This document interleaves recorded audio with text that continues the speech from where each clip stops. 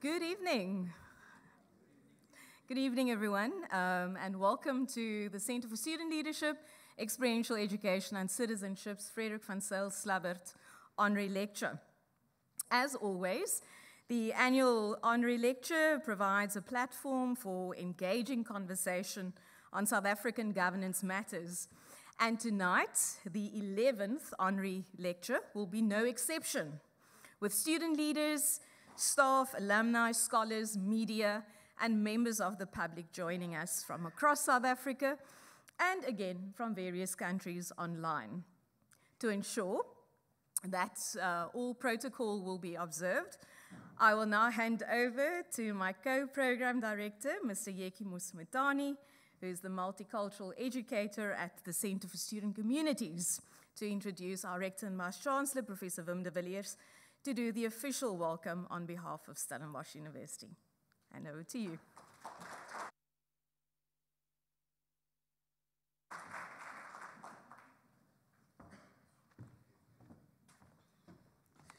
Thank you, Heidi. Good evening, colleagues, distinguished guests. It gives me a great honor and pleasure to introduce our Rector, Prof de Villiers, to the gathering here. Prof de Villiers has been the Rector and Vice-Chancellor of Stellenbosch University since 2015, when he joined his alma mater, again after more than 2 decades abroad.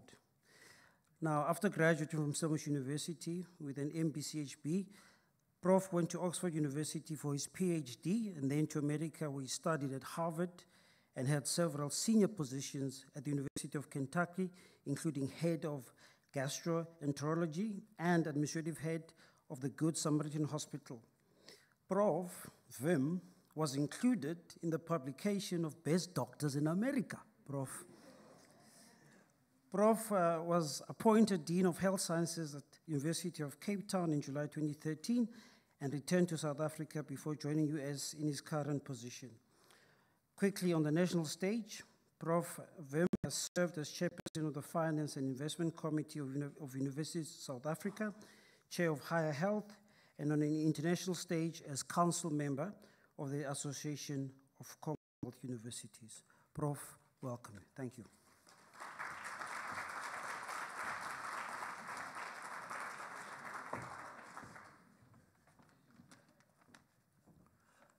Thank you very much for that kind introduction, and good evening, and it's a pleasure to be here.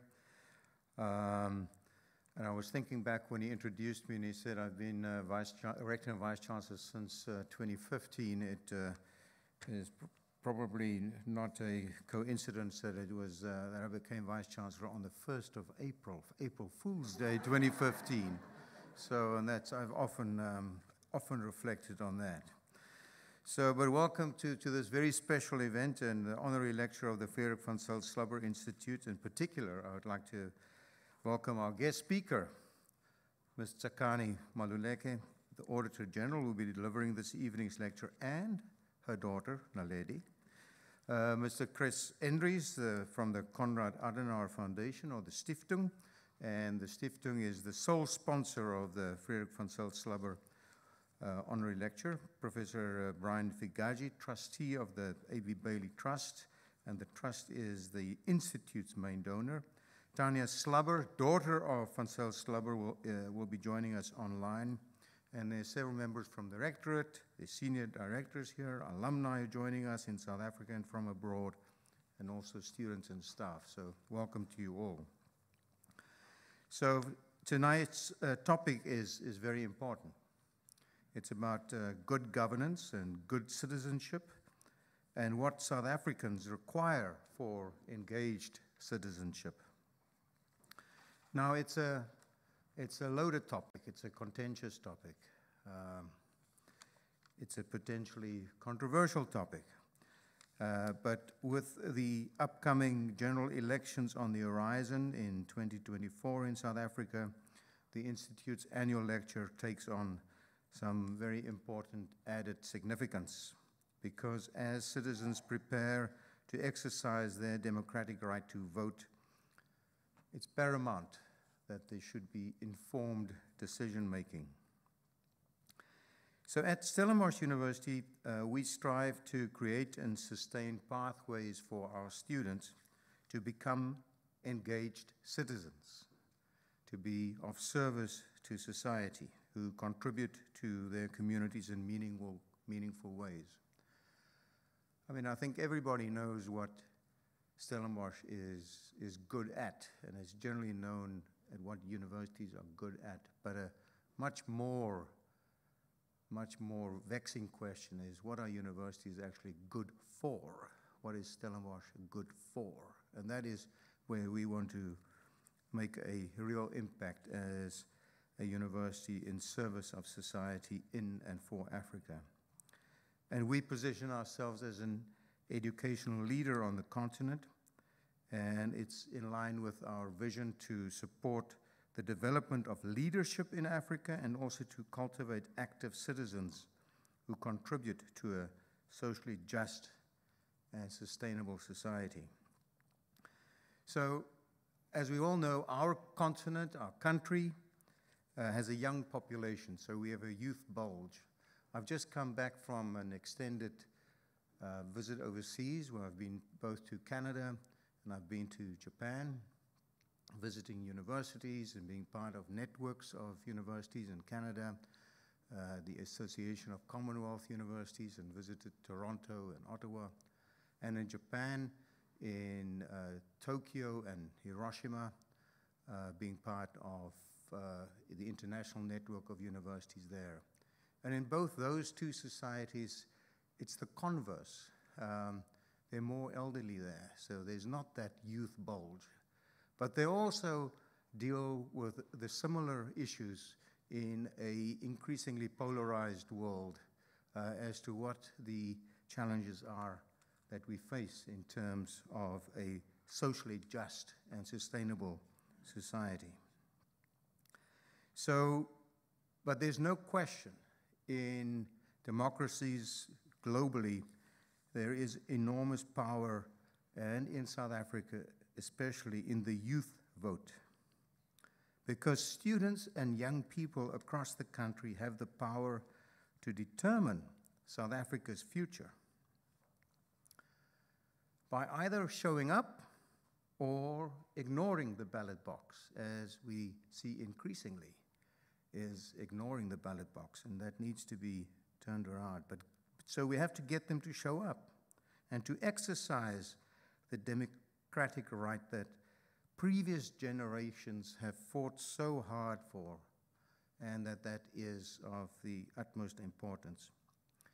And this is something that Dr. Frederik Van Zyl knew well. His legacy remains profoundly relevant as South Africa prepares to commemorate 30 years of democracy. His ideals of dialogue, inclusivity, democratic values, and sound governance continue to have an impact and to shape the ways we address our numerous challenges, but also how we think about the future. And our commitment to honoring his legacy through the institute that carries his name reflects our dedication to academic excellence, to democratic values, and the promotion of responsible citizenship. He was a remarkable man, and his contribution as an agent of change in the recent history of our country cannot be underestimated.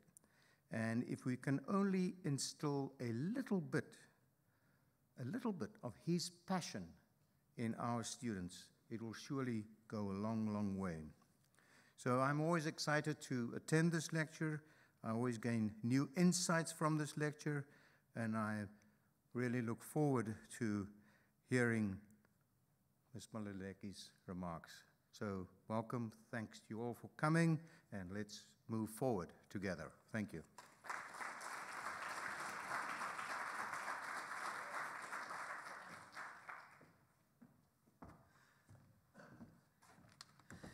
Thank you very much, Prof. Vim, for those kind words and setting the scene. And I think, Prof, you're absolutely correct. It's not only instilling a sense of passion in young people, but in all of us, that the legacy of the late, great Frederik Van Zyl Slabbert should and will have.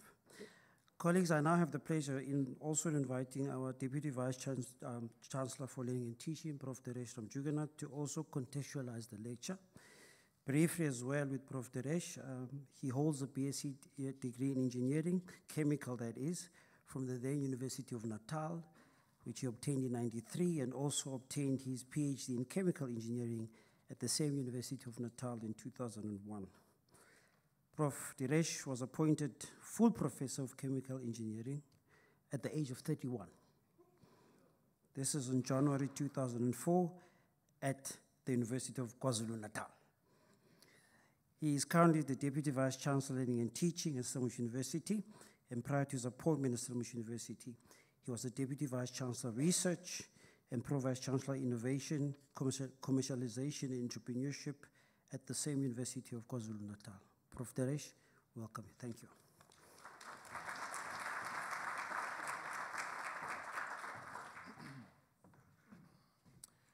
Thank you very much, Yeki, for that introduction. Good evening to the Rector and Vice-Chancellor, Professor Wim de Villiers, our guest speaker this evening, Ms Tsakani Maluleke, all our distinguished guests, colleagues, students, ladies and gentlemen. It gives me great pleasure to provide some background and context to the Frederik Van Zyl Slabbert annual lecture. Now, this event is sponsored by the Konrad Adenauer Stiftung and is hosted to honor the late Dr. Slabbert's legacy and to create a platform to engage critically with current South African political and governance issues. Now, Dr. Van Zyl Slabbert's reputation as an agent of change in the recent history of South Africa is renowned. His engagement with social issues and promotion of the concept of democracy through the course of his career is testimony of his service to the South African society. Now, this year will mark the 11th annual lecture since the official launch of the Frederik Van Zyl Slabbert Institute in March of 2011 at Stellenbosch University. Now, we have had a number of distinguished guest speakers over the last decade, names which include Advocate Shimila Batoy, Judge Dennis Davis, Ms. Mariam Tam, Ms. Wendy Lohabe, Ms. Judith February, Dr. Eindhoven, Mr. Isaac Shongwe, Mr. J. Naidu, Ms. Maria Ramos, and Mr. Harold Parkendorf. So really distinguished list, AG, that you're going to be adding to for this particular lecture. Now, this year's honorary lecture, as has been mentioned, will be delivered by South Africa's Auditor-General, Ms. Maluleke. Now, Dr. Slabbert's legacy will continue to be relevant wherever a thriving democracy is the end goal, regardless of how old, new, or fragile that democracy is. Now, his legacy is rooted in his dedication to democratic principles and the advancement of a just and inclusive society. In a young democracy like South Africa's, where the challenges of building a stable and equitable political system still persists, his commitment to democratic values serves as a guiding light for leaders and citizens alike. His adherence to democratic values, ethical leadership, and inclusive values are still very much relevant today. Now, arriving at the University of Stellenbosch to study in the 1960s, Dr. Slabbert was no normal white middle-class student. As per historian Albert Grundlit's biography, Dr. Slabbert had already worked for a period in Johannesburg, had participated in a communist discussion group, and had listened to the ideas of PAC founder Robert Sobukwe. He was engaged as a citizen from a young age. His quest for knowledge, of relating to people who felt like outsiders, cleared the way for his future career. And this thirst for education and truth is something we should aim to instill in our students today. He underscored ethical leadership, inclusive dialogues, and youth empowerment. Now coming to Stellenbosch University. For a long time, Stellenbosch University's legacy was intertwined with its history as an institution that contributed towards the injustices of the past. In our restitution statement, we acknowledge that, but we must move, and we are moving beyond that. Stellenbosch University's role as a higher education institution is multifaceted. It involves navigating this complex historical legacy, educating graduates with a sense of agency and responsibility, and preparing them to be active contributors to both the South African society and the global community. We recognize that our graduates are part of both the local South African community and the broader global context. We seek to cultivate in our students a sense of citizenship that goes beyond national borders. This includes fostering an understanding of global challenges, such as climate change, inequality, and cultural diversity. We know we are preparing graduates who are not only being equipped for academic knowledge, but are also conscious of their role as agents of change. So we should aim to foster a sense of agency and social responsibility in our students. This involves instilling values of ethical leadership, social justice, and inclusivity. And we've had a number of processes at this institution in this regard, the most recent of which is CURCOR and the other transformation initiatives that we are running within the institution at the moment. And SU is engaging with staff, students, and experts on how to best establish and reestablish these qualities that we want to see in our students and graduates. We are actively working towards a transformative student experience for Stellenbosch University graduates, not simply from an academic sense, but in terms of their holistic transformation into the citizens this country needs, that are able to add value to society by their role and their service. I have been impressed at how our leadership structures, especially our student leadership structures, are engaging on issues like accountability, constitutionalism, and transformation. This development of student leaders and the transformative student experience happens because of an intentional and a deliberate effort to yield those results. And I have to say that the Frederik Van Zyl Slabbert Institute plays a significant role in the development and in developing the caliber of student leaders, graduates, and critically engaged citizens. Ladies and gentlemen, I thank you for your attention, and AG, we look forward to your thoughts on how we can advance society as per the spirit and the legacy of the late Dr. Frederik Van Zyl Slabbert. Thank you very much.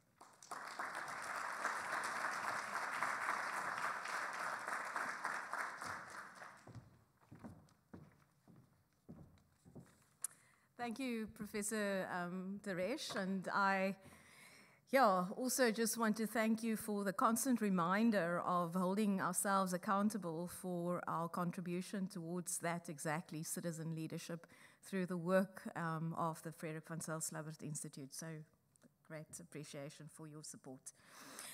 Ladies and gentlemen, this brings us to the highlight of this evening, our honorary lecture delivered by Ms Tsakani Maluleke.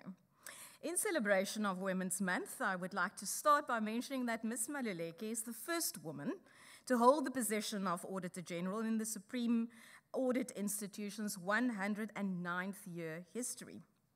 Ms Maluleke, I hear that, so I'll pause.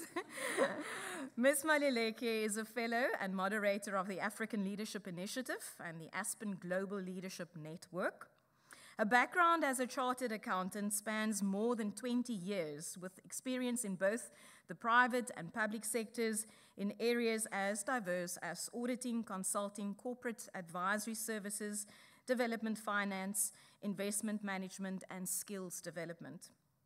As a member of the Presidential Black Economic Empowerment Advisory Council, she successfully led a subcommittee that developed recommendations for broad-based Black economic empowerment. As chairperson of the Charter Council, she led the first BEE sector charter to be gazetted. This charter focused on key transformation initiatives that improved access to the profession for Black people. As a non-executive member of the Financial Advisory and Intermediary Services Ombud Committee, she also advised in the setting up of that institution's Ombud office. Ms. Maluleke's career is motivated by a passion to actively contribute to advancing Black people in the accountancy profession. She has pursued this passion through her work with various organizations, including Business Unity South Africa, African Women Chartered Accountants, and the Association for the Advancement of Black Accountants of Southern Africa, of which she is also the past president. Her role as the former non-executive chairperson of the board of SAICA was a continuation of this work.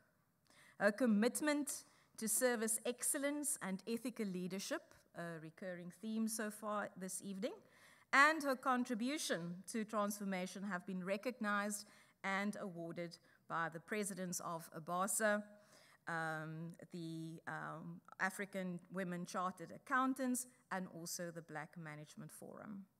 I now welcome Ms. Tsakani Maluleke to present the 11th Frederik Van Zyl Honorary Lecture.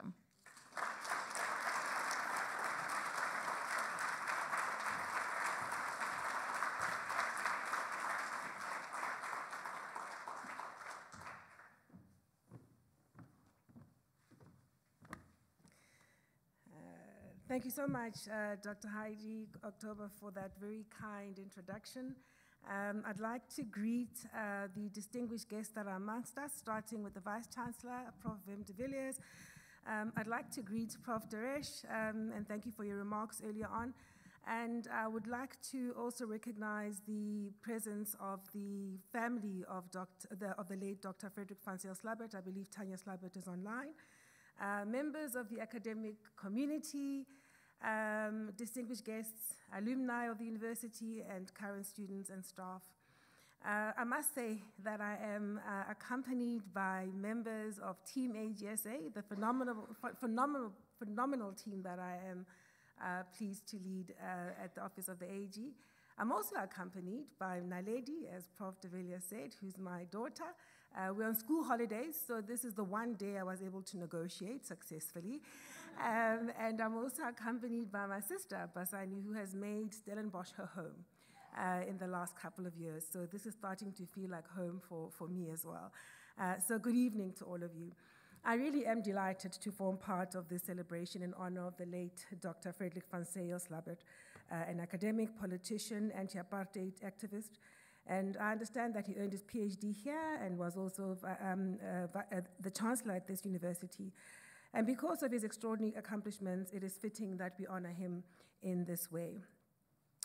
To the Slabbert family, as many of the distinguished members of society that have granted this lecture before me have done, I want to also add my word of warm gratitude, humble gratitude for lending the country this fine gentleman for his contribution to the country, to the academic community, and to the business world. Today we honor him because of the journey that he traveled and the contribution that he made to this country. I am truly, truly privileged to be amongst the distinguished members of society that have taken this podium to deliver this lecture before me. Program Director, coming back to the topic of today, I want to begin by thanking you for the opportunity to engage on this very important subject, which should be and most likely is at the very top of mind for all South Africans. At the AGSA, which is the Auditor-General of South Africa, we are constantly seized with this topic, not just because we're one of the institutions that's here to support democracy, but because we also believe that we have to keep testing ourselves, testing our assumptions, making sure that we also respond to a fast-changing world, a fast-changing South Africa, and check our relevance in terms of how we deal with the expectations that society has of us. I believe that we have to constantly remind ourselves that the reason for our own existence as AGSA is to find ways to drive change so that democracy, the experience of democracy, is a reality for all our citizens in their everyday lives. In other words, I believe that there should be a positive impact from the work that we do in delivering a democracy that South Africans enjoy. As you may be aware, our office is one of the Chapter 9 institutions, a construct of the Constitution. We're one of the 6 independent state institutions that are mentioned in that chapter. And our job is to support and to deepen our country's democracy. And as such, we are, I must admit, proudly that we are subject only to the Constitution and the law. And that's a key part of our independence, which is a theme I'll come back to just now. Our specific mandate is to strengthen democracy by enabling oversight, accountability, and governance in public institutions.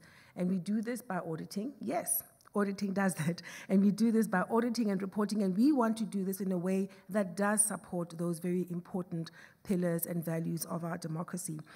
We audit all state institutions, departments, public entities, municipalities across all the different spheres of government. We audit them every single year, and ultimately our job is to contribute to securing the well-being of the people of South Africa. Our constitutional mandate, we believe, goes beyond mere number crunching. And I hope there are some aspiring accountants and auditors in the room who will hear this and take it to heart, because I believe that this applies not just to the people at the AGSA, but to all auditors and accountants, but especially in our world. We're quite clear that auditing and accounting as professionals for us is not just about merely number crunching and proffering an opinion. In many ways, that's the easy part. That's the part that I think universities have also mastered how to teach. You can teach accounting and auditing standards, but teaching and training a professional that understands the breadth of their responsibility to society, that's what I believe will make universities stand as key contributors to better societies across the world. Our Constitution confers on us the legal status of our country's supreme audit institution. Supreme Audit Institution, we normally say SAI or SAI, so often you hear me refer to this, so that's what I mean when I say SAI. And the Constitution calls on us to operate as independent assurance providers on the state of public finances, whilst, as I said, contributing to democracy. Our Public Audit Act, which is the enabling legislation for the Office of the AG, in Section 20 specifically instructs the AG to audit in 3 key areas, and I'm going to mention them, and that's quite important. The first one, it says, AG, go and tell us whether or not the financial statements of the people you are auditing are credible. That's the debits and credits. In many ways, should be the easy part, right? Tell us if the service delivery information is credible. Now, that's what we've called performance information or performance reports. Simple terms, tell us if what the state institution that you're auditing tells us they've done with the money given to them is reliable. Tell us if that information is true. Okay? The third thing, tell us if in the course of applying public funds, that state institution has operated within the rule of law. Those 3 areas that we audit on, read together, give you a good sense of what's happening in that institution, right? Tells you where's the money gone, to what end, and have the rules been applied. And those are all very important things. And then the same section goes on to add a few other things. It says, whilst you do this, AG, also include in your audit report some sense of the state of internal controls in that environment. Tell us how things are running in terms of how that institution is being managed. And also, tell us if you've seen things there that require you to apply your additional powers. I think you're well aware that we've been given additional powers with effect from 2019, and those powers give us the right, the authority, the responsibility to ensure that there is follow-up on the recommendations that we've issued.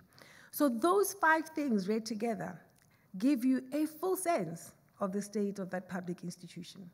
And if we do our job right, we'll stop not just at offering an opinion on those 5 things or giving a report on those 5 things.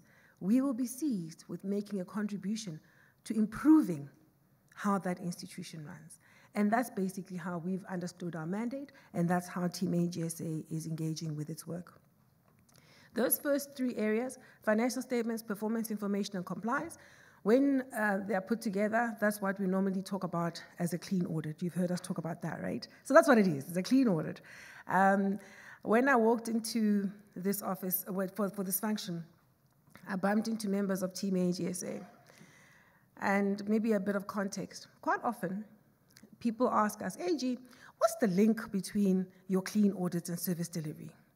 Others are less than kind. They'll say, you know, our people can't eat clean audits. Why must we worry about clean audits? What is the big deal about a clean audit anyway? It doesn't tell you that things are perfect. And then we often have pains to try and close the gap. And we're doing pretty well in that regard to make sure that our work does ring true and we close the gap. And it's not yet perfect, but I'm sure you'll agree that we're making moves in the right direction. But let me tell you an anecdote that one of my colleagues told me as I walked in today. They said, we've just spent the day here in Stellenbosch, and now we can see a clean audit. We can see it. And I said, what do you mean? They said, the streets are clean. I was like, oh, actually, this is true. I've been noticing this because I've been here a few days now. Then they said, the municipal building is clean and in good order. It is painted white and it still looks white. And we're seeing that it is being renovated as things stand. The roads are in good order. Now, does it tell us that everything is hunky-dory in Stellenbosch for every single citizen in Stellenbosch? No. But it tells you that the very basics that are necessary to make sure that life does get better for every citizen, those basics are in place. If you get those basics in place, it does give you a phenomenal platform from which you can now engage on how do you make sure that every single citizen, every single resident of Stellenbosch throughout its entire demarcated area benefits from democracy. Now, if you don't have those basics in place, it becomes ever more difficult to even have that conversation about how do you include people who are not currently enjoying the fruits of our democracy. The work we do is work that other SAIs, Supreme Audit Institutions, also do across the world. And we converse regularly with our global peers. And one of the things that is quite telling is that our Section 20, which requires of us to audit those 5 areas as I spoke about, is consistent with best practice elsewhere. INTOSAI, which is the International Organization for Supreme Audit Institutions, affirms that public sector auditing, as championed by SAIs, is an important factor in strengthening the systems of performance, transparency, accountability, and integrity of public institutions, and thus strengthening democracy and ultimately making a difference in the lives of citizens. The organization declares that once a SAI's audit results have been made public, as we do, citizens are able to hold custodians of public resources accountable. In this way, SAIs promote the efficiency, accountability, effectiveness, and transparency of public administration. They say that an independent, effective, and credible SAI is therefore an essential component in a democratic system where accountability, transparency, and integrity are indispensable parts of a stable democracy. And ladies and gentlemen, that's why at the AGSA we believe that our job is to go beyond just the numbers and to be seized with the experience of human beings, because we know that citizens of this country depend on institutions like ours to promote good governance to the extent possible. Therefore, it's important that we strive to respond to what citizens want and to make our work ever more relevant to their daily lives. And we do this while ferociously guarding our independence. And I mentioned this lightly earlier on, just to highlight the point. Supreme audit institutions, in order to be effective, must be independent. And there are particular pillars that are part of a set of aspirations of how best a supreme audit institution can place itself as an independent and credible player. And just about a year ago, the World Bank assessed no less than 118 countries against that aspirational set of principles. And they checked independently which countries enjoy full independence. And our country, AGSA, the sigh of South Africa, was rated as one of only 2 countries that enjoys full marks for independence. Now, that's a great credit to our institution, a constitution, absolutely. Absolutely, I think that does deserve applause for the people of AGSA, but importantly, for the people of South Africa. It talks to our constitution. It talks to our legislation. It talks to our legislators, our parliament, our government, the people of South Africa who make it their business to maintain a credible and effective and independent SAI.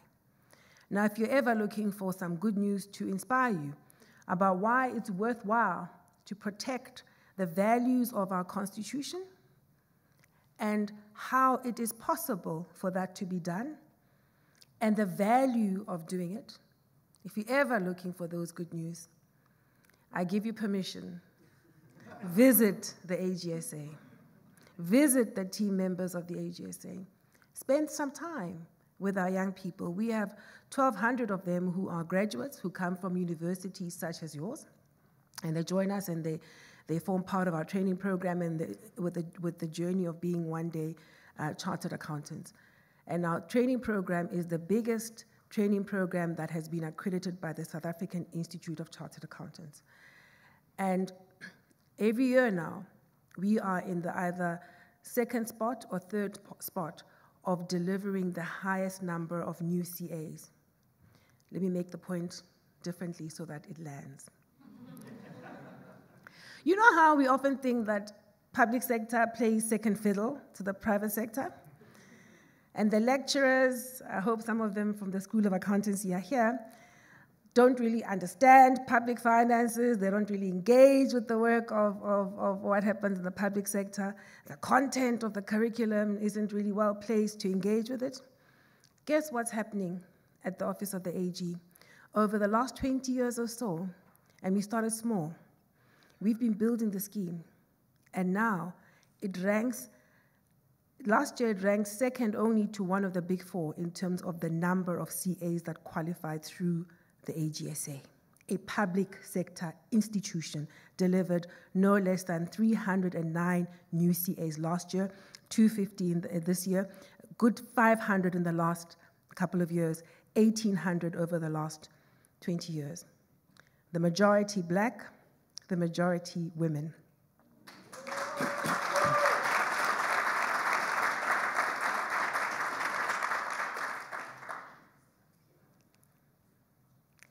So that was just a sideshow to invite you to visit us and to inspire the young people about what happens at the AGSA.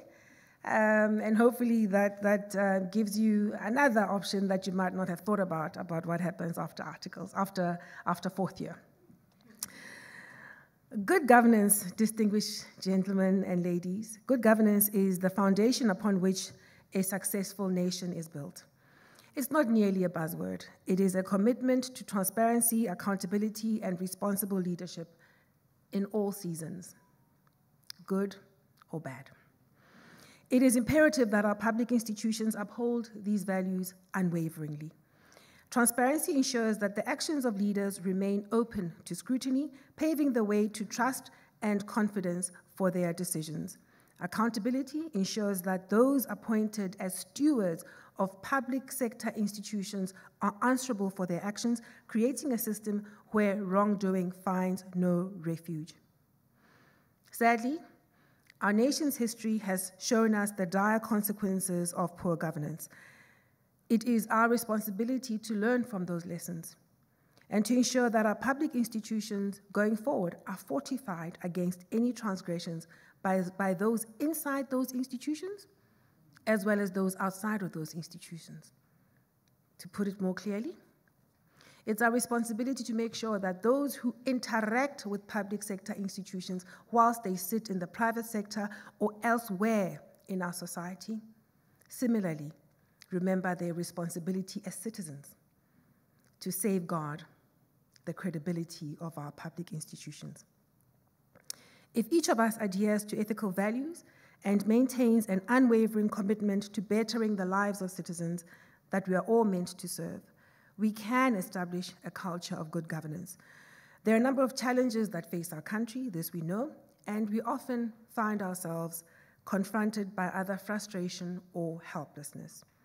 Far too many resources and funds do not go towards their intended purpose, which exposes citizens to tremendous hardship.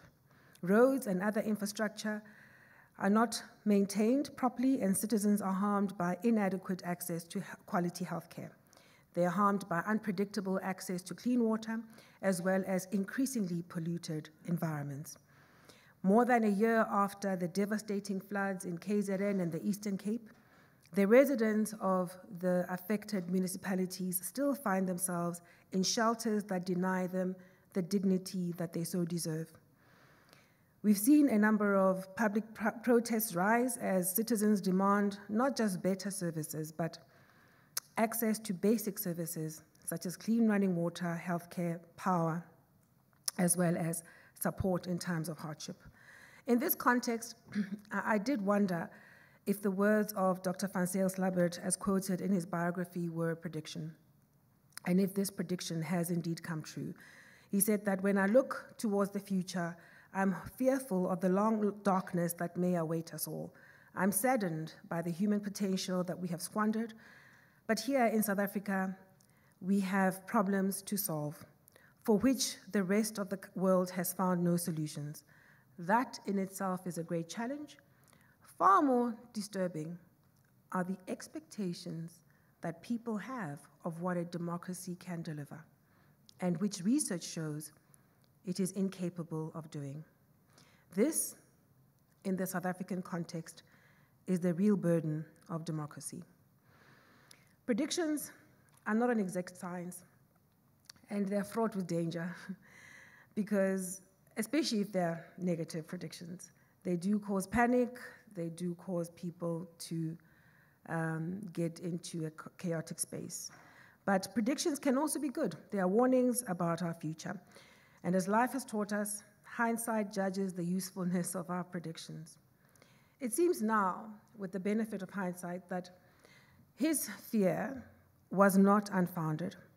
While we are confronted by the reality that Van Zyl Slabbert described, I believe that we can also draw courage from that one sentence where he says, but here in South Africa, we have problems to solve for which the rest of the world has found no solution. If ever there was a challenge and inspiration for us, let it be that. I believe that South Africans, with our shared and pressing challenges, are well poised to find the solutions that the world seeks. As Team AGSA, we've embraced the challenge and have designed our organizational strategy so that we make our own contribution to finding those solutions. The auditing and reporting work that we do examines the numbers, the compliance, and reconciles them to the performance on the ground, as I've indicated. And then we publish this in reports that are then used for accountability purposes. I'd like to focus your attention on one part of our audits, which is that of the audit of performance information. Because quite often, the debits and credits are easy to relate to. The compliance one, everyone talks about irregular expenditure, everyone gets depressed for a while, and then we kind of all move on. So just for a few minutes, I'd like to just chat about the one on performance information, one that all too often gets ignored. Because when a public institution gets an unqualified opinion on their financial statements, they have reason to celebrate, right? They'll say, no, we have an unqualified opinion. And then many of them will even go as far as to say, no, now leave us alone, forget about everything else, right? And then, as South Africans, we tend to leave well enough alone. We don't engage on the other story that comes from the audit office. So with your indulgence, I'd just like us to think about what do we do to get everyone more engaged on this story of this service delivery report. Because what is it in simple terms? At the beginning of the performance year, there's an allocation of funds, public funds, meant to do specific things. And then those are put into what is called an annual performance plan. And once the money's been spent, somebody's supposed to now say, what have they done or achieved against the annual performance plan, right? Yes, the debits and credits are done, but what have you done against the annual performance plan? And if you, year after year, are unable to produce an annual performance report of any credibility, what does that say about you as a leader in terms of your own commitment to transparency and accountability? I believe that this is the space we all should be more engaged in and with. Our failure to do that as citizens leaves us much poorer for it. And in fact, the failure of those that lead public institutions to engage with this topic leaves us all much poorer. As the Audit Office, we've decided to place much more emphasis on this part of our mandate. We've been doing this work for many years and with the diligence that you would expect from us. But we've understood that this environment now, where the needs and wants of citizens are growing every year, and yet, on the other hand, the fiscal resources are diminishing every single year. This moment calls for us to change the conversation beyond debits and credits, beyond irregular expenditure, to really engage what is happening with the funds we do have available. How do we start to shift this culture from saying, let's just comply with the rules of the AG, but really do nothing in between? How do we shift this culture to one that says, yes, you must comply, but guess what, you must also perform? If we read section 195 of the Constitution, very clear. You don't get to opt out. You have to be transparent, you must be accountable, and you must be efficient. You have to perform.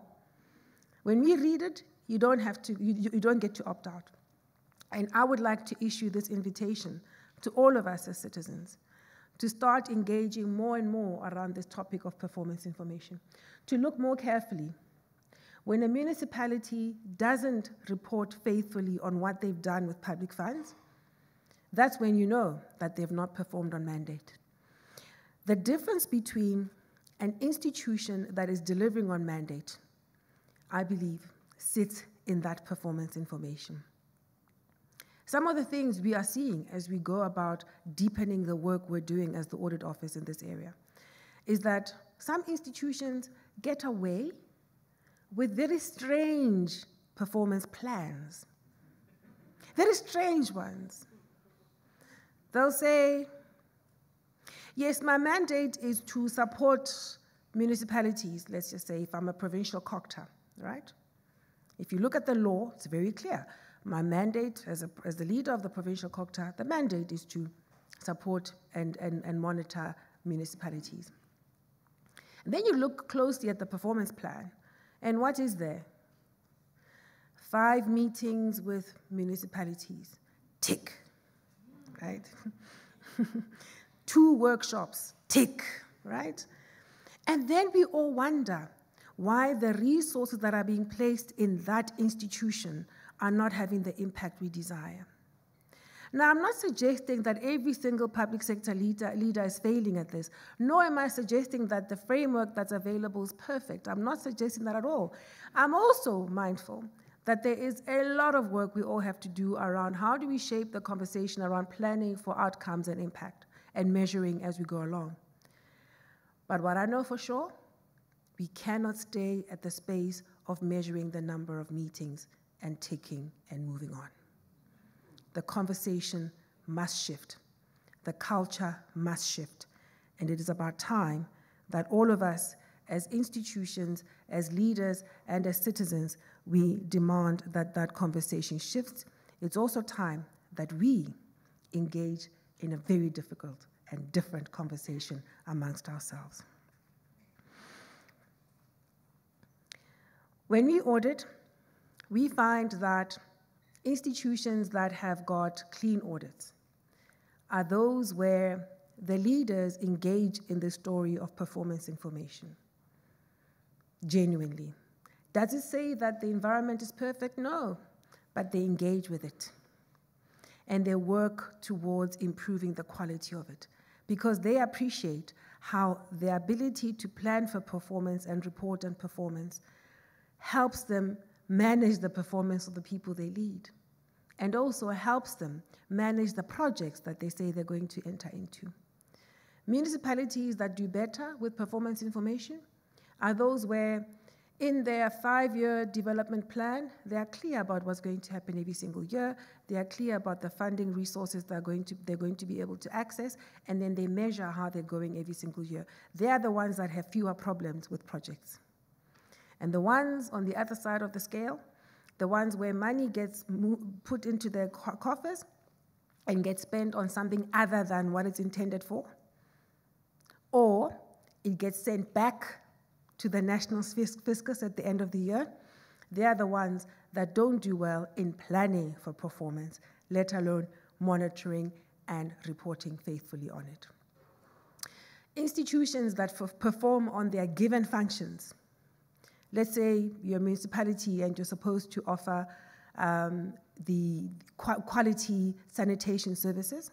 If you don't even have that in your performance plan, one's got to wonder about what level of attention as the leader of the institution you're placing in that function. And then we wonder why that service isn't available to citizens at the quality we deserve. So, to reiterate, it is time we change the conversation amongst ourselves. I wanted to reflect a little bit on that Rooiwal story. In one of the conversations we had with your office, it was quite topical, I suppose, at the time that we were starting to plan for this event. Sadly, you remember that there was a cholera outbreak in the Hammanskraal area just outside of Pretoria. And having been raised in the Pretoria area in a township called Soshanguve, Hammanskraal is not too far from my heart, right? As the audit office, we had been reporting on concerns around the quality and the state of the wastewater treatment plant at Rooiwal. And we had raised audit findings and given recommendations on how that plant ought to be fixed. And we also raised insights around the impact on the water quality being given to residents of Hammanskraal arising from this dysfunctional wastewater treatment plant. Our findings and recommendations were very similar to what the South African Human Rights Commission had also issued, having done the work. And there was very little traction in terms of implementing those recommendations by the people leading the institution. And sadly, people lost their lives. For us as the audit office, it was a moment of, yes, sadness that it had come to this, true disappointment, but also reflection on how we could also get better at influencing swifter action on things that we've identified. But I believe for all of us as South Africans, be us in government or outside of government, the lesson is, let's make sure that we are seized with insisting that our public institutions are run by people of competence, professionals of good ethical posture, individuals who are responsive, and individuals who are responsible. There can be no other solution to redeeming the state of public management across the country than that. And I know it's not a quick fix. But fortunately, Cabinet has signed off a professionalization framework. What we should all be worried about is how it is being implemented. It must be implemented right across the public service, because the only way we're going to get public institutions functioning on their mandate and consistently delivering on the things they're meant to deliver on and being transparent and accountable is by making sure that they are led and managed by people who have the skills to do what's required, the ethical posture, and they are responsive to citizens' needs, and they are responsible with the funds that have been given to them. They operate as stewards of those funds, of those institutions, as well as stewards of the hopes and aspirations of citizens. That, in my view, is the very thing that we should all be advocating for. I'm aware of the time. I have veered a little bit as I bragged about AGSA, so I'm going to, as I'm prone to do. Maybe let me just talk about what I think is the call for citizenship in this moment. I've talked at great length about the need for us to engage in a different conversation around how public institutions run, to engage differently with the work of the Office of the AG and other reports. I believe that we could take a leaf out of Dr. Van Zyl Slabbert's own autobiography, his own story, his own journey. One of our finest minds who had opportunities to do anything, private sector, public sector, and yet he chose to opt in to the public service. And the question I would ask each of us is whether we give mind to that in our own lives, when we teach, when we mentor, when we advise young people. Do we make the public sector, the public service, civic duty, a central part of our conversations? Or is the conversation still only about, well, get your education, get a good job, and probably get out of the country?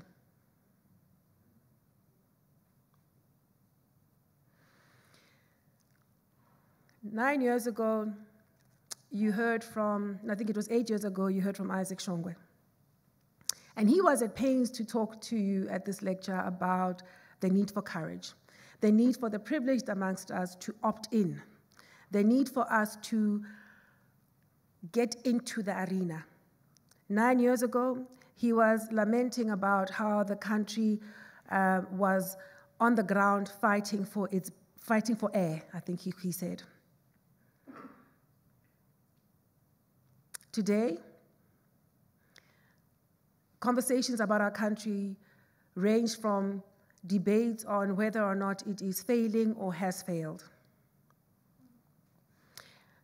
Whatever your answer to that question is, I just think it has never been more urgent for us to hearken to the call that Isaac issued to each of us.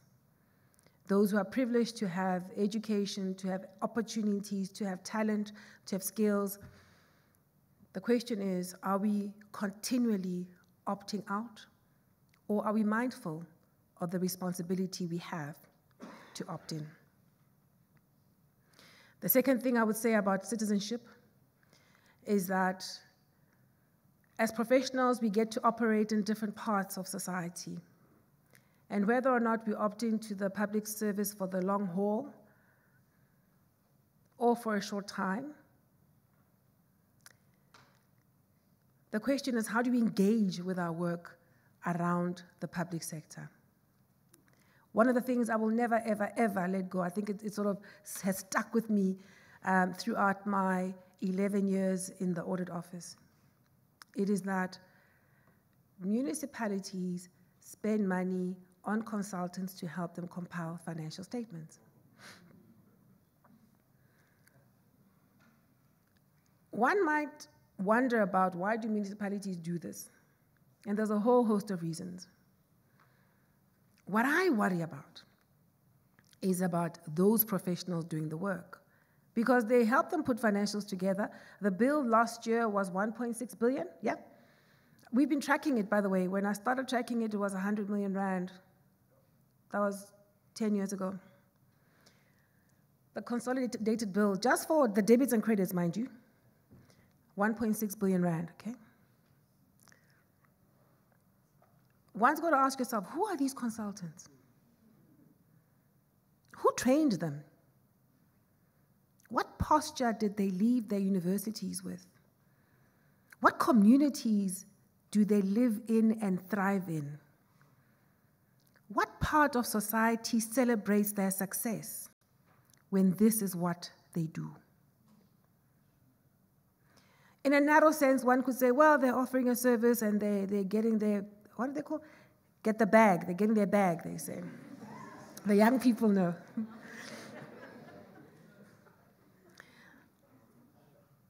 If, as citizens, we do not embrace our duty to interact differently with the public sector, we will continue to see a weakening of capacity in public institutions, and then we all lose. You see, not all of us can live in Stellenbosch.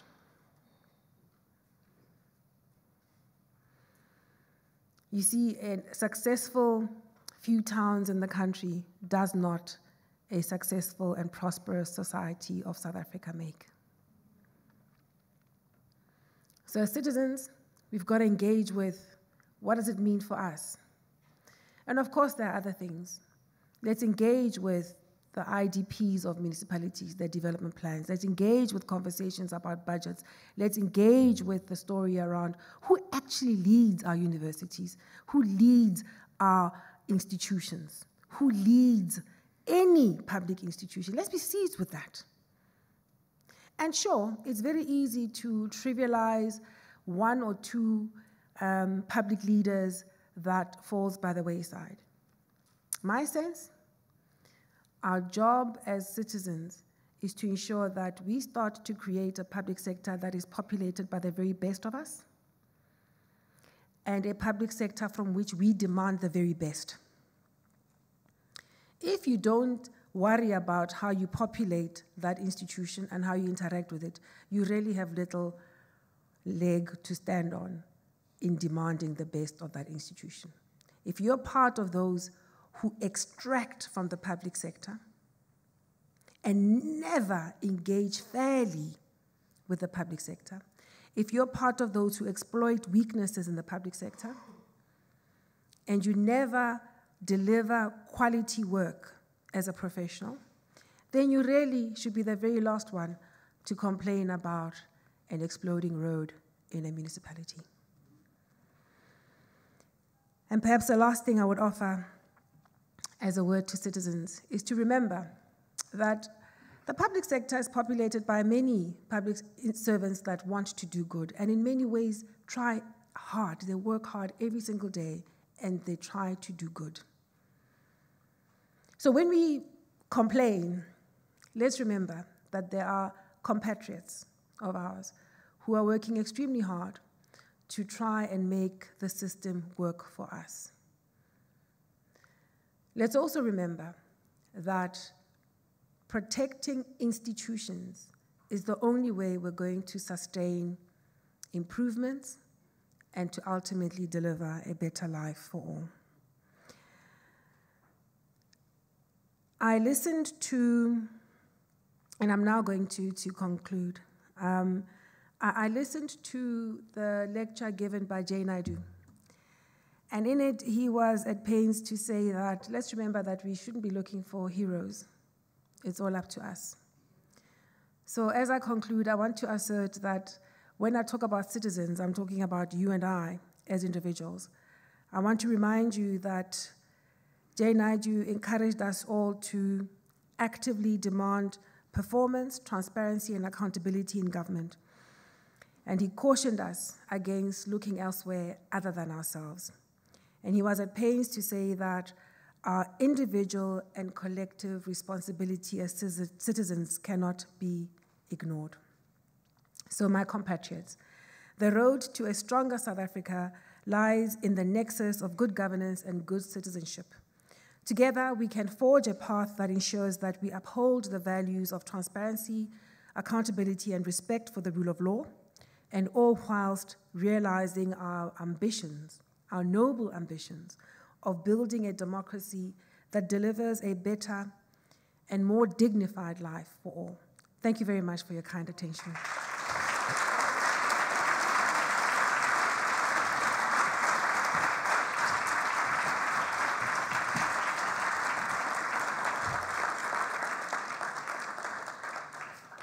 Thanks, AG. I always wanted to say that. Thanks, AG.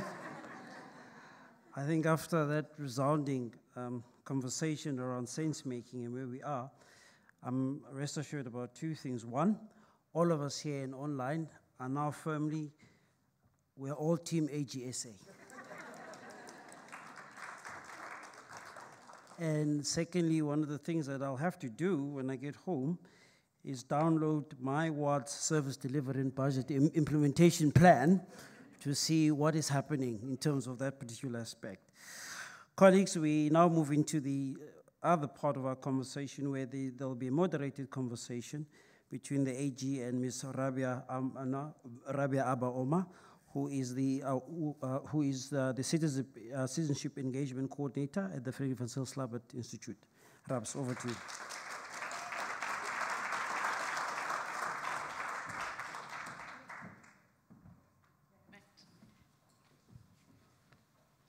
Sure, thank you very much for that. I echo what Yeki said. That was an incredible speech, and yeah, we are all Team AGSA now. We've got many fans that have been added on. Thank you so much for your comments in your lecture tonight. I want to touch a little bit on your work, maybe, if we can start there. So, in 2019, the scope of your powers was expanded to include material irregularities, and that is where you can refer material irregularities to the relevant public bodies to investigate those. And how does this expansion and your ability now to start the process on investigating these strengthen your ability to audit and enforce accountability within our public institutions at a municipal level and also a national level? No, thanks for that question, and thank you for your very kind compliment. The powers that we have are essentially a complementary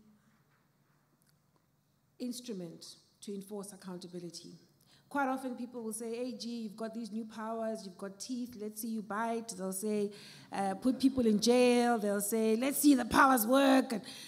And perhaps with good reason, because South Africans are hungry to see consequences for wrongdoing. These powers are there to help us make a contribution. It's important for me to frame that our role remains that of an independent auditor. We're not law enforcement, and neither should we be. I'm not sure you want auditors walking around with handcuffs. We're also not specialized investigators. At the end of the audit, what we can say is there is a problem, and we give that information to the people leading the institution, and we say, go and investigate, right? And then if they do that, that's all well and good, because they are the people appointed and given the authority to run that institution and to act on our recommendations. So let's say in a perfect world, we never have to use those powers. All you do is say, okay, this one of the 400 recommendations we've given, this one is the one you want to worry about. You see, Rooiwel, that's where you must focus. And we'll say that, right? Or we'll say, we've identified an area where you're losing money and it looks like fraud. Go and deal with that urgently. You know, you can sort out something else later on.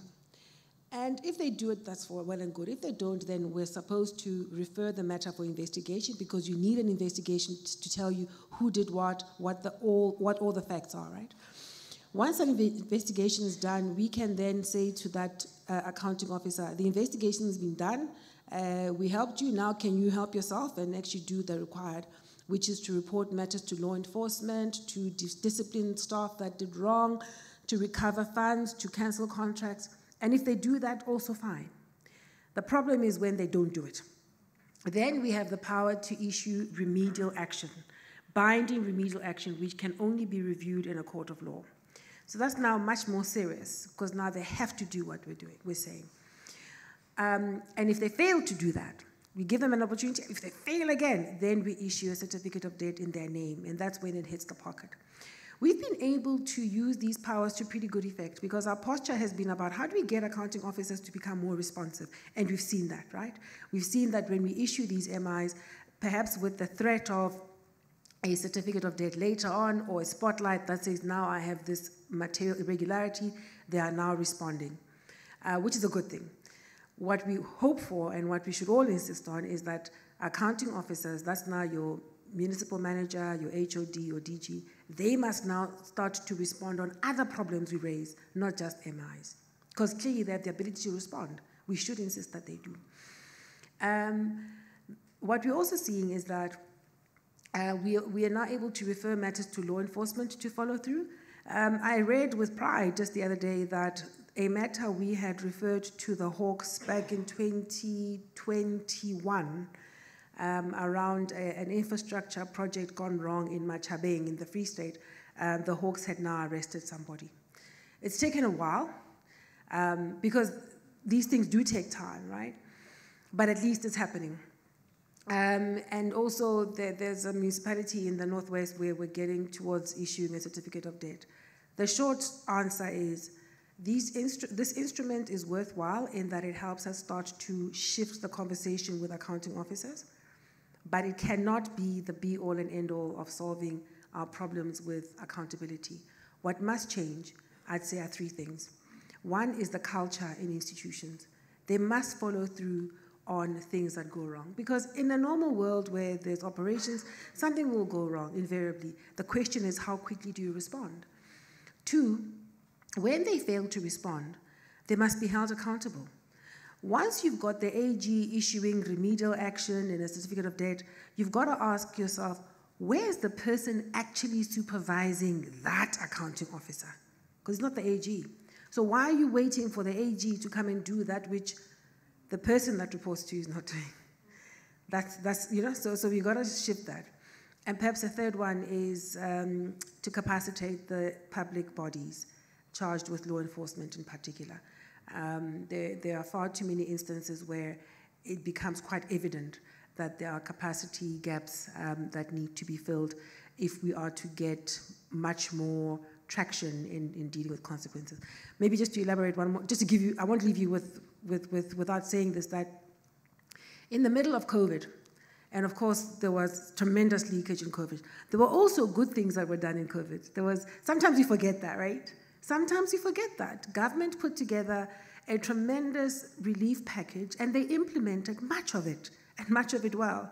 And yes, the scandals around what happened with PPE are distressing. But you know, something we also forget is that the same government also put together the Fusion Center, which was a collective of the investigations bodies and the law enforcement bodies.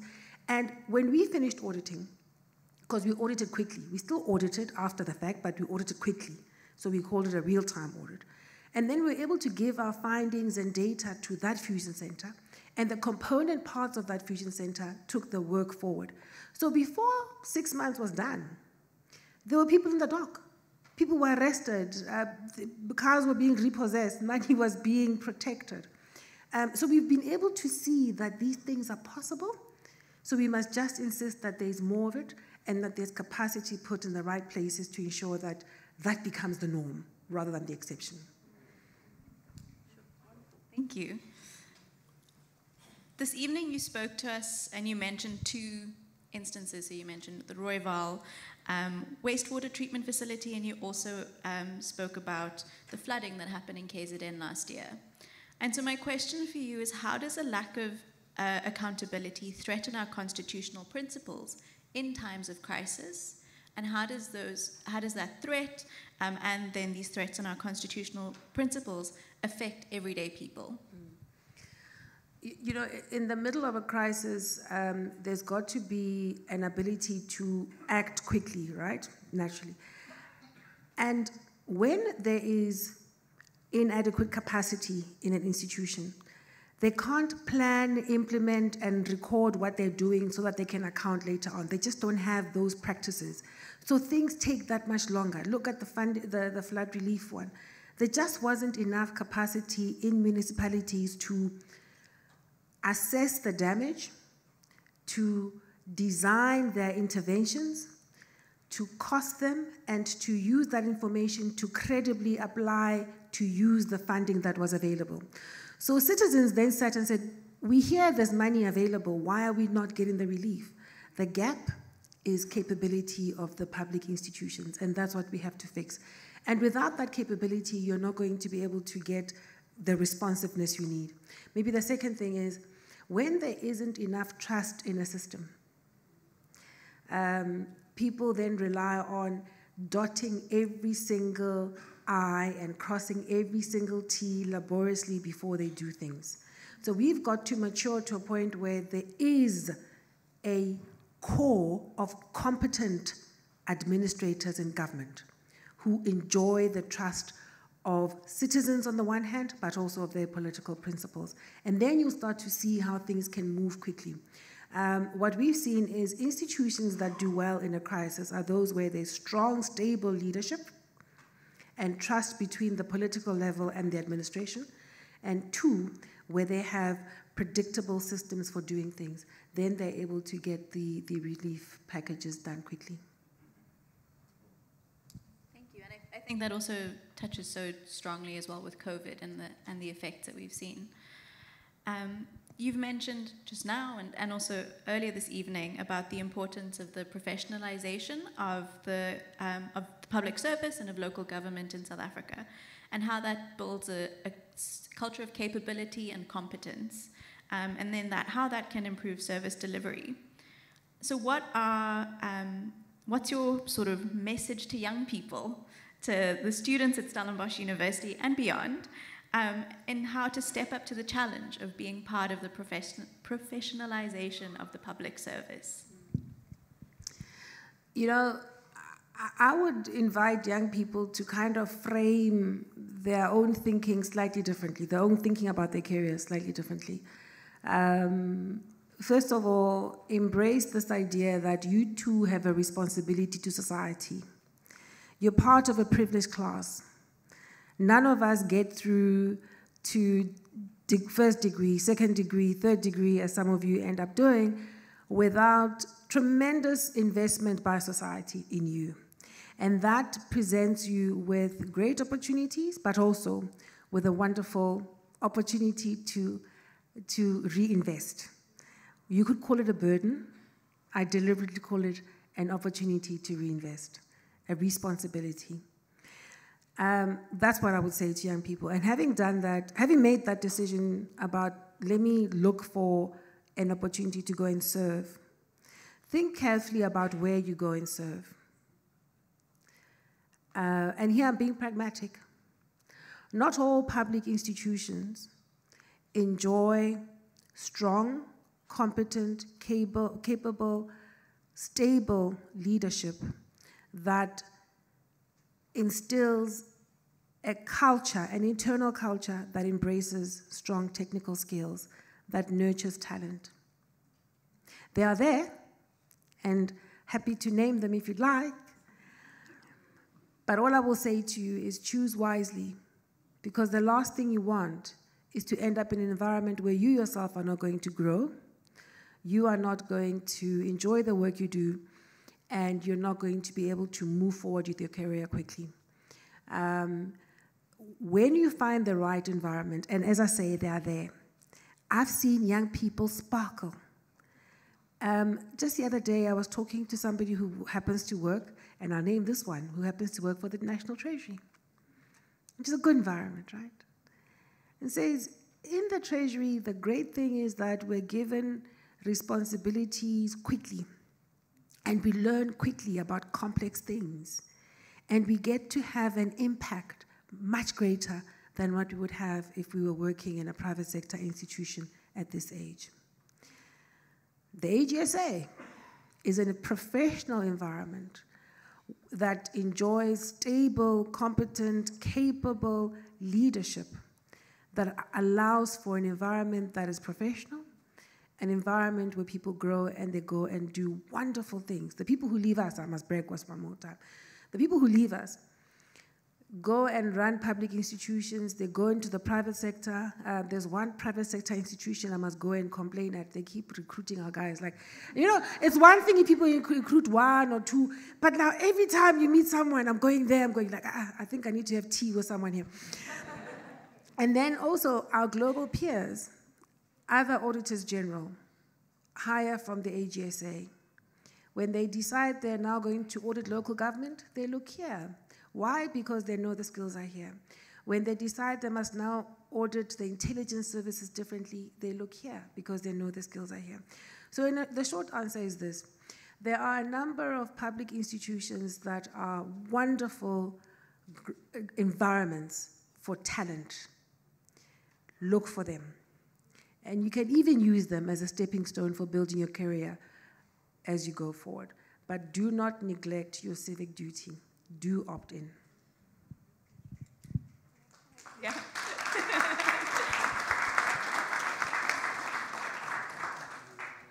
Thank you for that. Yeah, agree, totally. Opt in. It is, as you said, it's an opportunity to reinvest.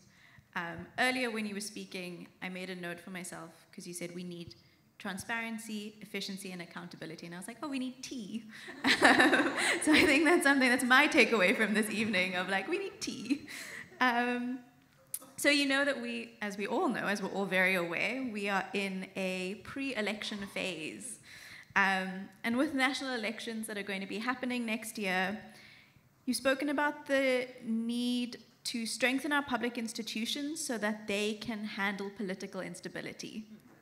Yeah. And that instability comes with elections. So what role can civil society and the public play in strengthening our ecosystems of accountability in the lead up to the elections? No, thanks for raising that as we stand looking towards the next general election. And we're still kind of recovering from the political shifts that happened following the local government elections recently, right? So I think the instruction for all of us is to be seized with building stable public institutions. The administration of public institutions must enjoy stability. And we must find a way to insulate it from political events. We're an evolving democracy. These things will happen. It's the natural order of how democracies evolve. We might not like it always. There may be things that need to change in terms of how it happens, but happen it does. These changes do happen. The job I think we must all worry about is the stability in the administration. And civil society, the posture I would invite should be about that. Organizations in civil society, and we're working more and more with them at the AGSA, they've got different themes and sectors that they're worried about. All of them, as they build depth in their chosen fields, come to the realization that it all hangs on the competence and leadership posture of the person running the administration. The political leadership does move on. What we must keep fighting for is to find a way to have stability at that level. Wonderful, thank you so much. I'm now going to turn to our audience. Because of time, and thank you for indulging me and letting me ask my questions, we will do 2 questions from the floor and then 1 question from our online audience. And our mics, Holly is, there we go, there's Holly. Cool. Any, yeah, we've got 2 hands over there.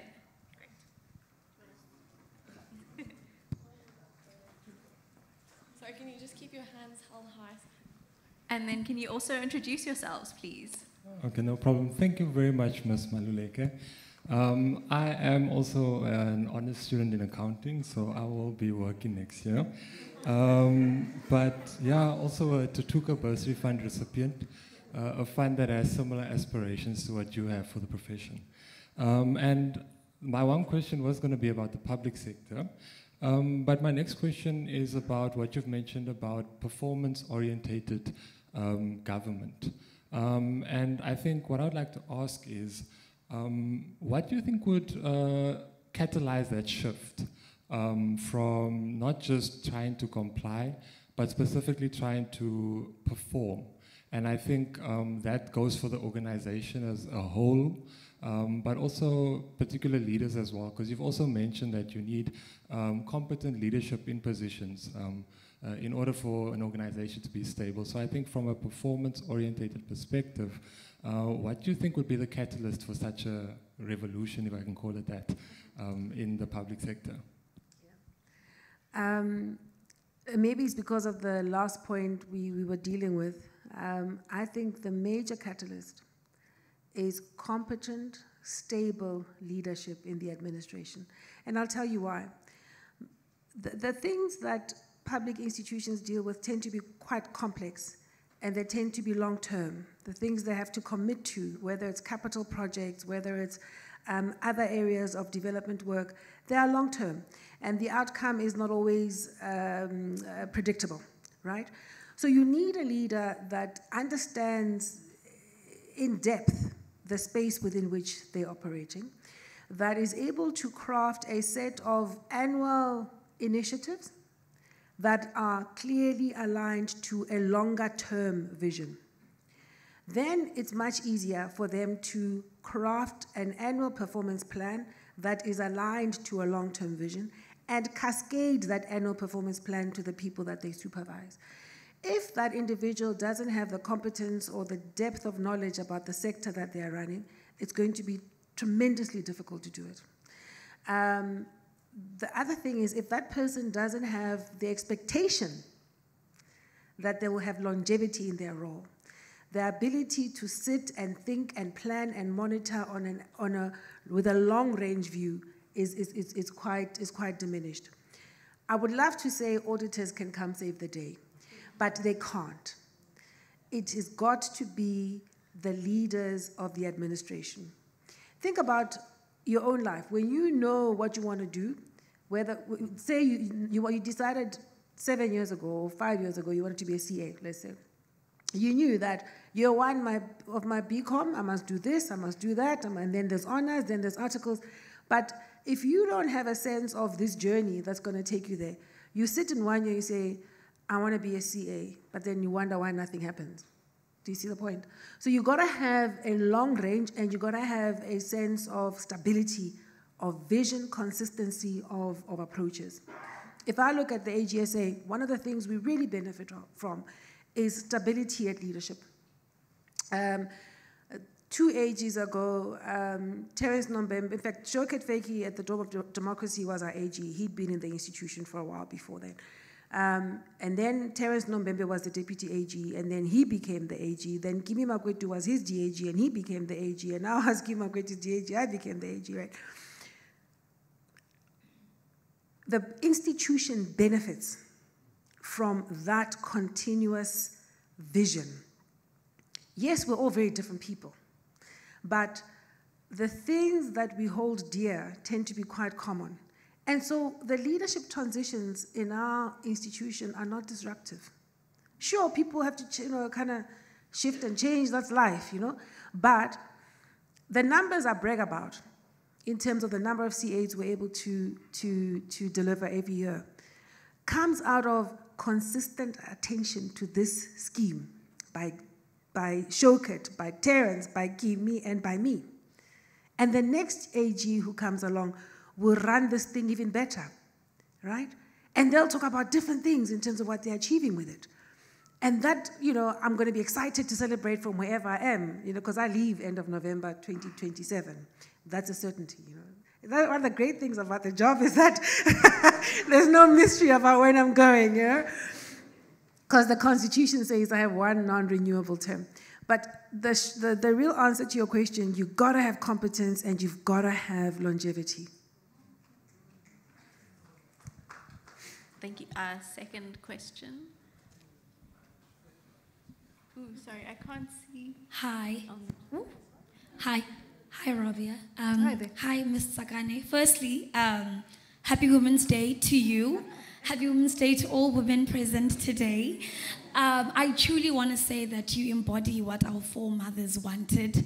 So congratulations also on being the first Black woman, of course, to be that. Thank you really. We are truly inspired. Never think that the work you do is not inspiring. I sit here and I am truly inspired. You spoke about something and talking about capacity, and that really struck a nerve with me. I'm a politics student, if that didn't come across by my funky hair. And that was what Prof Vim asked. He said, what is Stellenbosch memorable for?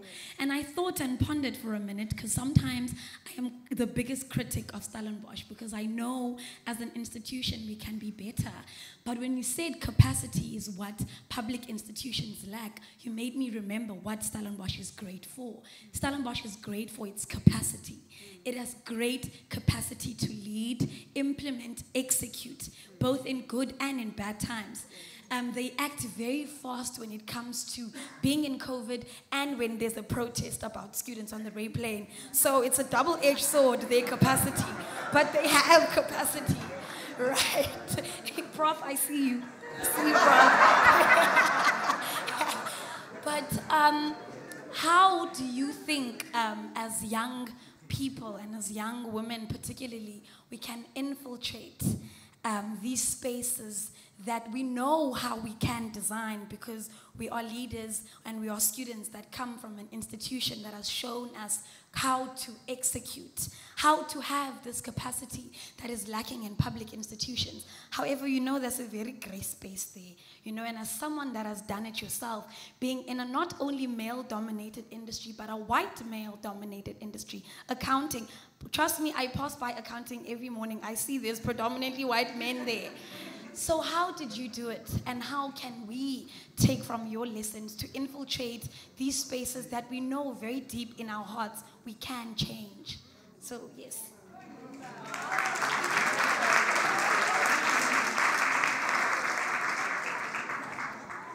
Sure. So I'm still reading from your input, and I have a lot to think about in terms of what you said. And Prof, kudos to you for leading this institution as you have over choppy waters.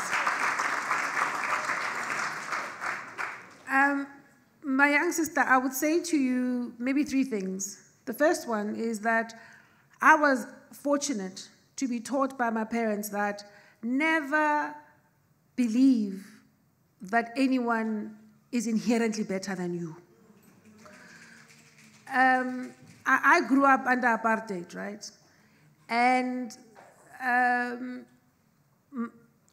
there were moments over time when the conversation was about, well, at school they said that it's better if the boy comes number one and I come number two, and I would come home and I'd be told, no, that doesn't apply. And there were moments when I'd be told that, but how come you came first in an English comprehension test when you're the only black child in the class? And I would go home and lament about that. I'd be told, no, that does not apply. So do not ever believe that anyone is inherently better than you. And I think that has stood me in good stead. And that's why I dared to become an accountant in a world where there were few black female accountants. Perhaps the second thing I would say to you is the value of hard work. You know, you say to me now, and I'm going to hold this in my heart, when you say your work, we see your work, it inspires us. You know, at the AJSA, we work so hard, so it's wonderful to hear that, because we put our heads down and we work hard, and often shut out the noise just so we can deliver what we know is our mandate.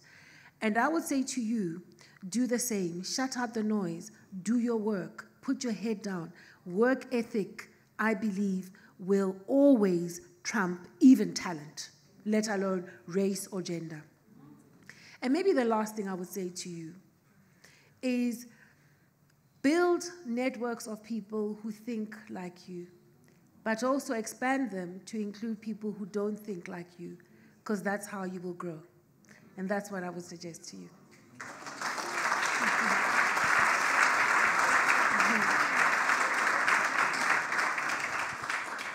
Thank you. That was very, very useful.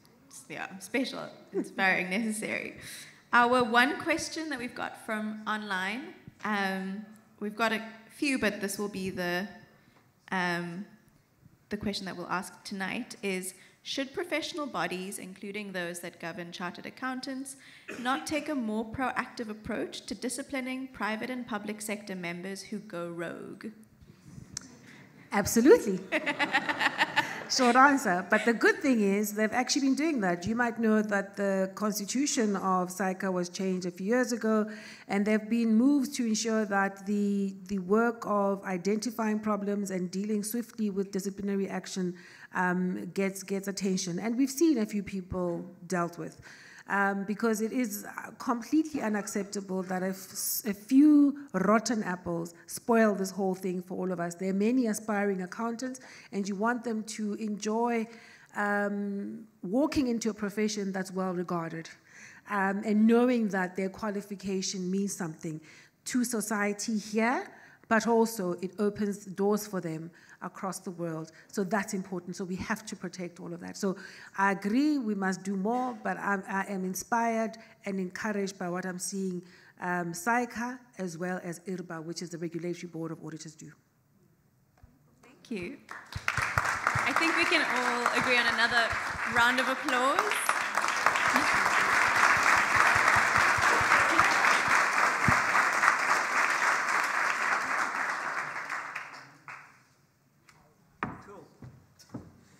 So you also get caught up and forget that, you know, you're supposed to be here. So yeah, that's me. We're nearly there, colleagues. I think at this point in time, we've got quickly, as part of the entertainment, just to get us moving, not Yeki. We've got Mfundi, the poet, who's going to just quickly do a poem or something. So Mfundi, the poet, if he's here, so you maybe just do your thing. That is a pambil.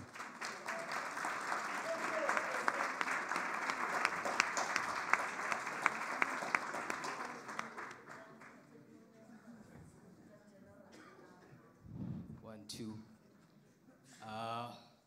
It takes courage to be here, to stand and climb the stage, so I would like to thank myself for courage.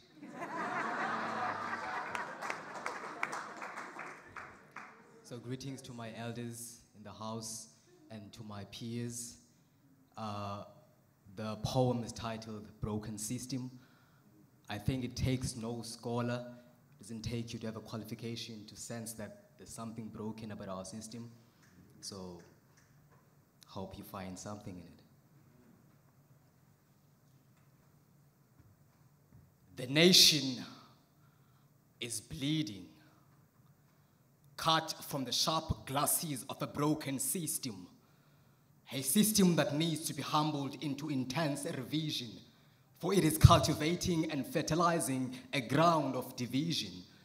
Freedom seems to be the road only for the rich. The poor deems freedom a myth, still a goal they wish to someday reach. The brain has become the last thing they desire to enrich. They are too hungry to listen to those who can teach. The nation is divided, but not beyond the broken promises, the fantasies of those we have entrusted for solutions. They made promises that fuel the flames of the fire of our struggles, leaving people to suffocate from the smoke. The leaders have forgotten their people. They abandoned those who lifted them as they rose to power. Community disappeared at the top of their tower. Their tongues became shops that sell lies. The nation is in pain. Masses of people are thankful to the rain. It conceals the evidence of their cries. The children of the rainbow have become mute. Our voices are trapped inside our throats. There are stories of despair that are never shared. We have been misled by the promises of our flags. Together, as we travel through this maze of deception, we must reveal the hidden realities. This nation needs new voices. When everything is a lie, when there is no guideline, when the elders die without showing the light, who must lift us from the darkness? Who must lift us from the darkness? Who has the time to invest in the young minds? We need to glue together these pieces of this broken glass. We must cultivate and fertilize our own ground. This era necessitates a new focus to explore the edges of our motherland. There is more behind the scenes that we see. We will rise from the fires that rage. I go by Mfundi the poet. Thank you so much.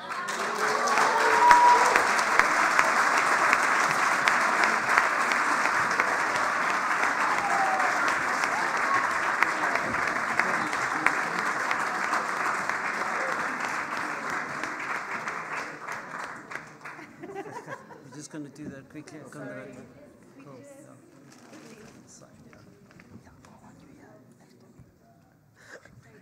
We continue further on with our program, I would just like to say thank you very much for everything you shared with us this evening.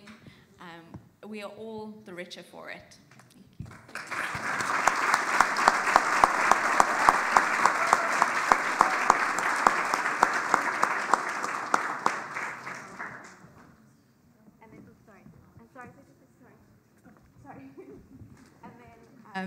This is a certificate that we give to everyone who speaks at an FVZS honorary lecture. And you're now part of our group of elders, our wise ones that we refer back to. Thank you very much. Thank you so much.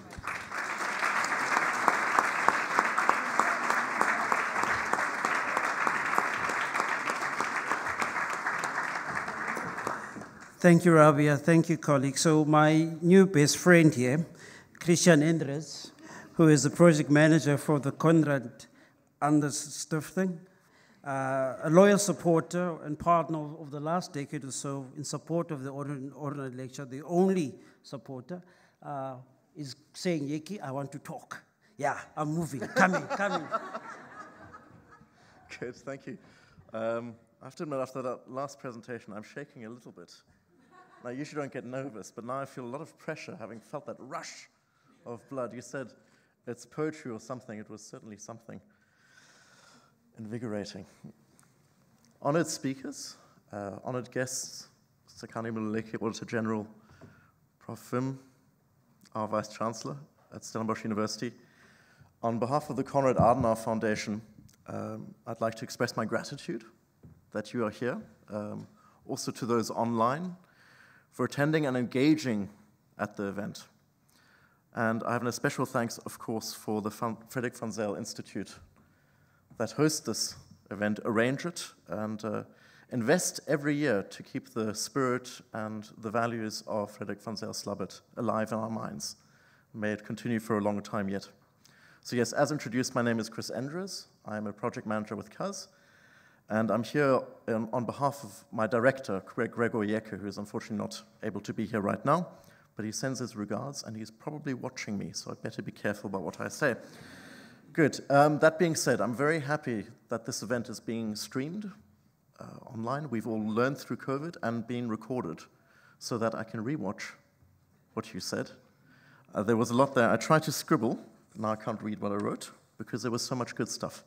So thank you very much for that. I really appreciate that.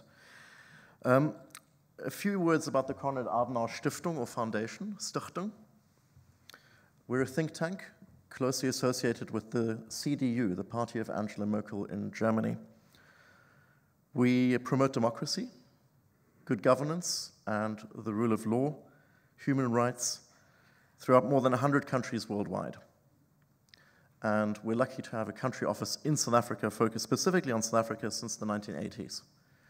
And we foster dialogue between policymakers, actors from the private sector, and from civil society.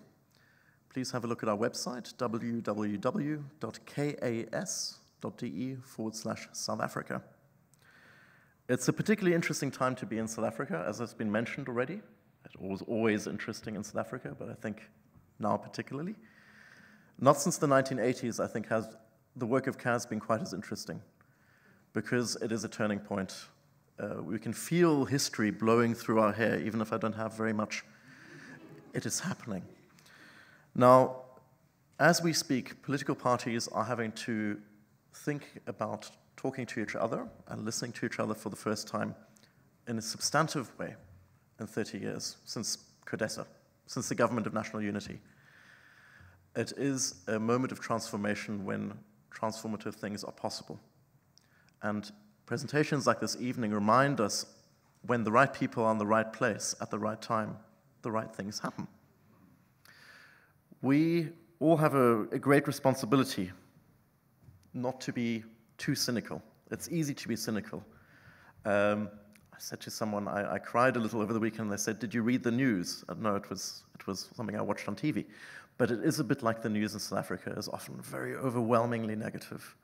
And it is so nice to hear a good news story from the Auditor-General of South Africa about how you're developing young people, how you are a beacon of what young women especially, but all of us can become if we stand up to the challenge and opt in, not just to the public service, but to service to our community. I cannot say how grateful I am that you spoke to us tonight.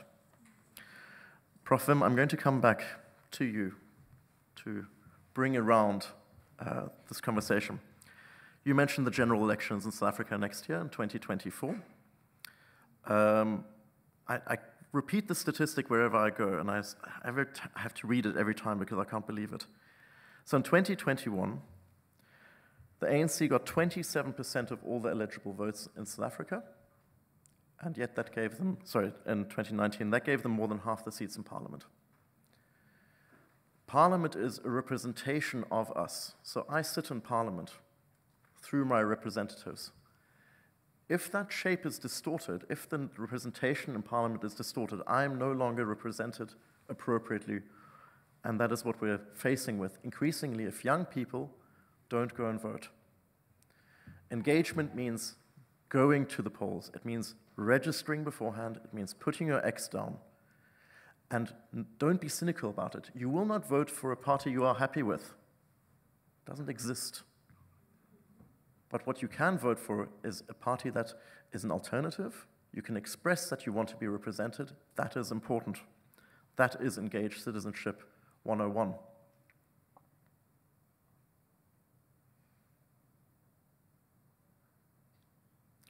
You mentioned this idea of needing a professional public administration.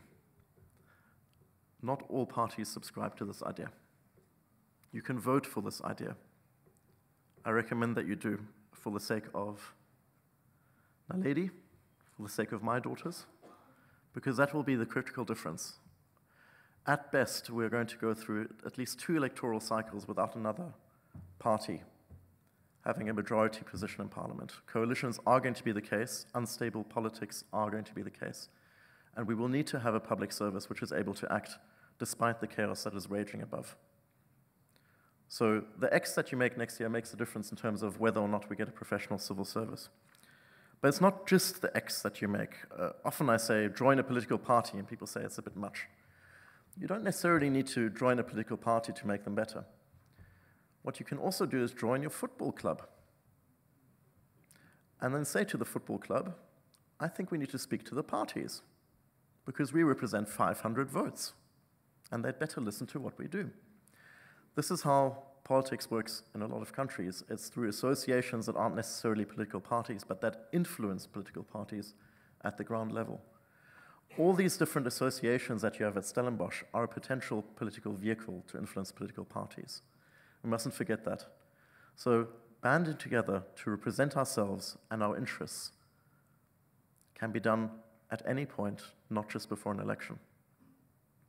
So those are a couple of ideas that I wanted to bring to the table. Thank you so much, Auditor-General Tsakani Maluleke. It's been an absolute pleasure listening to you.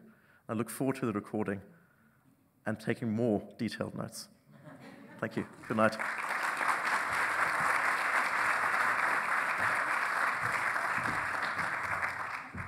Right. Thank you so much, Chris, and also to the Konrad Adenauer Stiftung, our long-standing partner for over a decade.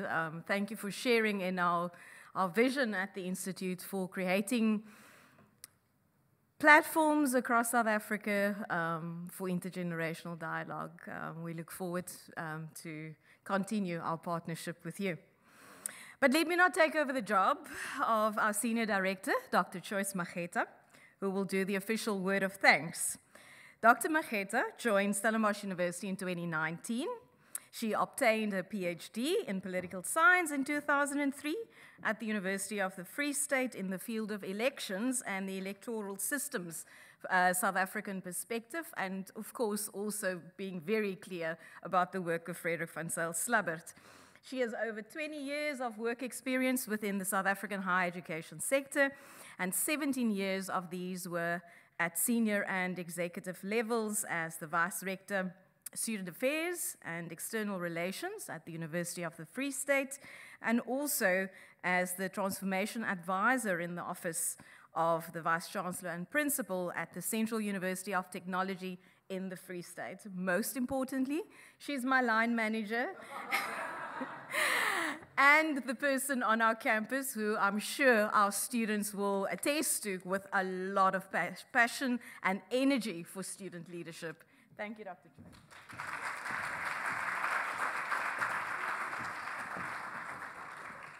Well, I didn't know that even the person who does vote of thanks get to be introduced in such a spectacle. I want to thank each and every person who joined us this evening, our guests, our students, everyone, even those people who made this day special. It is a wonderful moment, and I want to say, when I got an opportunity to meet Dr. Frederik Van Zyl Slabbert as a student of political science, I was just too excited in those years, and excited me to continue with the field of elections and electoral systems. So I get excited when we are approaching an election year. Yeah. I want to thank our guest speaker, Ms Tsakani Maluleke, your sister, your daughter Naledi, AGSA team. This is an intergenerational conversation, and I'm glad that you came with Naledi. We are inspired and we are empowered, and you can believe it now. We opt in a big way. Your message tonight does not end tonight. In our environment, the conversation continues. In our co-curriculum work, in the different spaces of the university, we will take the work forward.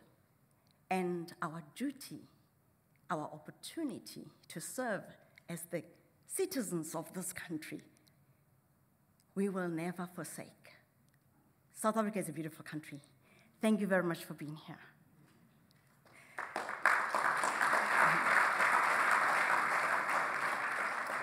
I want to thank our Rector and Vice-Chancellor, Prof. De Villiers. Thank you very much for always really being here and supportive. Prof. Darish Ramjurganath, thank you very much for tonight, for conceptualizing the evening. I don't want to forget about Prof. Moyo there.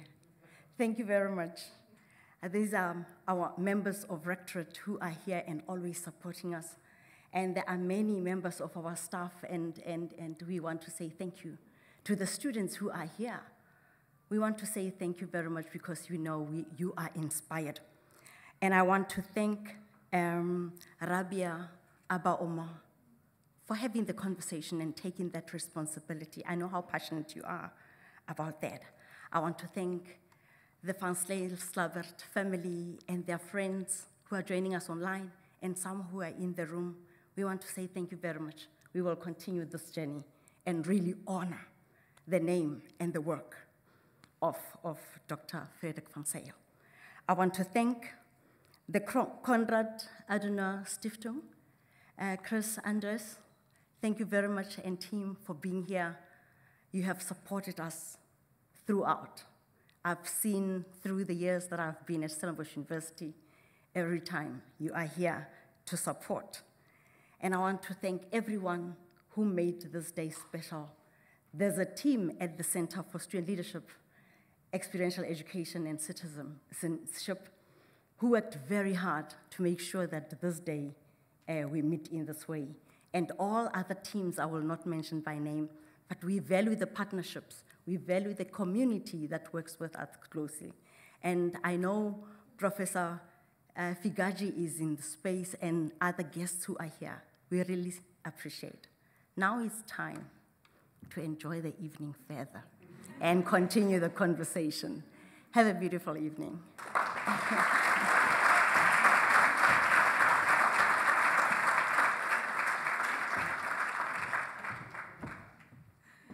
Thank you, Dr. Mageto. We've reached the end of a very exciting program, engaging conversations this evening. You might have noticed as you entered the space this evening, the Frederik Van Zyl Slabbert collection in the foyer. So just a few brief notes as the rolling images gives us an opportunity just to reflect again and to remind us of this remarkable person that some of us were not fortunate to know, but through the collection have the opportunity to read and learn more about. Thanks to our library, the special collections of Stellenbosch University Library and Information Science, this collection became the home to the documentary collection of the late Dr. Frederik Van Zyl Slabbert.